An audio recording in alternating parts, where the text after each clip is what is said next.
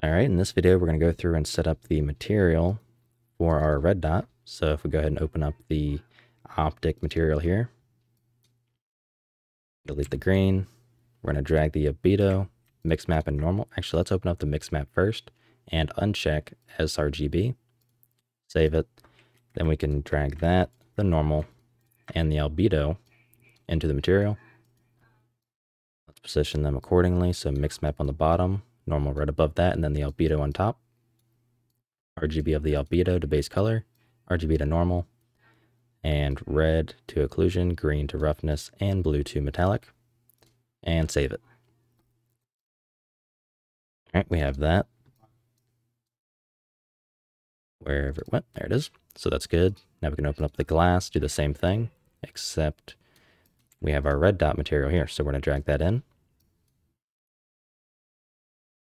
We're going to click on our glass. We're going to change it from opaque to translucent and to unlit. Now we're connect the RGB to emissive color and the alpha to opacity. Save it. Now let's look at this guy. Let me slow down the movement speed. As you can see, we now have our red dot. So that should be good to go. We have everything texture-wise pretty much good. Now we want to set up our gun here to function with it. So one mistake that I made in the previous video, this is a static mesh currently. Actually, can we convert this to a skeletal? Because I don't really need any bones or anything like that I have to care about. I'm gonna look that up real quick, and if not, I'll do something else. Okay, so we have to re-import it. So delete the mesh itself. We're gonna go ahead and drag and drop the rifle back in, check skeletal mesh, leave the skeleton as none, and import. You can ignore that.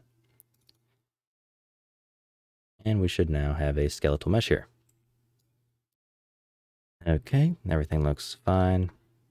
I was just curious what that looked like. Doesn't really matter. Anyhow, that's just so we can easily replace the mesh itself inside of our character, because I don't feel like creating a bunch of other classes just for a firearm. Okay, what we're going to do now is add a socket. And let's give this name of S_site. All right, let's do optic. No. Site. Yeah, we'll leave it as that. Then we're going to go through, add a preview asset. It's going to be our reflex site. And we want to move this to where position-wise it makes sense. We're going to do it right on the rail. And honestly, the rail's a little too big for this anyhow, but that'll work. So we have the socket S_site, and then we have to go through our red dot again. Let's load that up. And we want to create a socket on this. Let's give it a name of S_aim. And we want to position this right where the dot is. So let's go up some and forwards. Try to get it right in the middle, or at least pretty close. And I think that's about right. That's right in front of the dot. So we have those two sockets now. Now let's go to our first person character skeleton. We're going to go through, let's find hand_R. So right here, we're going to go ahead and add a virtual bone. That virtual bone is going to be linked to the root. Sorry, I screwed that up. Click on the root bone, add a virtual bone, select hand_R. Let's rename this one VB site. Go ahead and add a virtual bone to that virtual bone. This one's going to be for hand_R again. And add another one to this, which is going to be hand_L. Or actually, on second thought, we don't really need the hand_L. We're just going to have VB site and hand_R. So the site is going to be going to where, real quick, bouncing me out, is going to be going to where the actual site. So remember that socket we just made on the reflex site? That's where that's going to be going. And then you have the offset for the hand to follow. So the site kind of gets positioned where we need it. And then there's the offset between the sight and the hand, so it kind of mimics, well, mimics isn't the right word, but it positions the hand according to where we have the position in front of the camera where we want the sight to be. So we're good to go there on our mesh. And let's see, I think that's pretty much everything in regards to setup that we actually have to do. I can't think of anything else. We do have to set up the gun and the optic. So let's actually open up our first person blueprint real quick. So let's change out the gun itself. That's going to be the AR-15. Scaling is kind of meh. And then on top of that, we want to add a static mesh to it. So we're going to go through. Actually, let's simplify this. We're just going to work with blueprint classes for the time being. So we're going to create a basic site class just so we can easily spawn it. Or, yeah, no. Let me think for a second. Yeah, we'll just add some static meshes and attach them to the gun. So we're going to add component,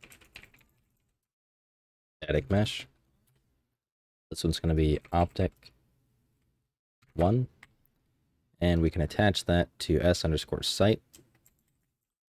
Then for the mesh, we're going to use reflex site, and it attaches like so. So we can compile save. And we really don't need the muzzle location anymore either. And that's way off anyhow. So we have the sight. Now we need to position the gun in the hand. So it's, decent looking anyways. So let's go back to our first person skeleton.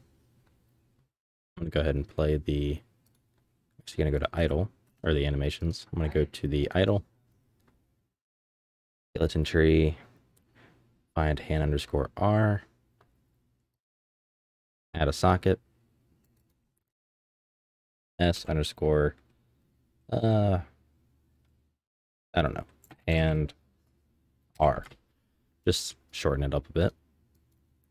Add a preview asset. It's going to be the AR-15. Let's rotate this around. And position it just somewhere remotely close. Doesn't have to be exact, obviously. Rotate it down a bit. And it's following fairly close to the hand rotation-wise, so I think that's actually pretty good. Up a tiny bit. And good enough. And save it.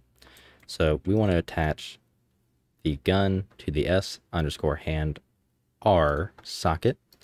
So currently, go back to our C++ project, go to the character, go to, I think it's begin play where it attaches. Yes, it is. We attach at the grip point. We want to change this to, again, let's copy it, s_hand R. And we should be good to go. So Control-Alt. Oh, right. I got to restart the project. So that'll handle that. So I'm going to go ahead and close down the project, save it, and relaunch to get live coding set up. One more time. Okay, project is back. Reopen the assets.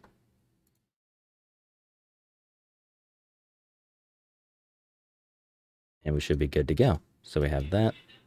Looks like it's attached where we had it, which it is, and good to go. Okay, so we have pretty much everything set up.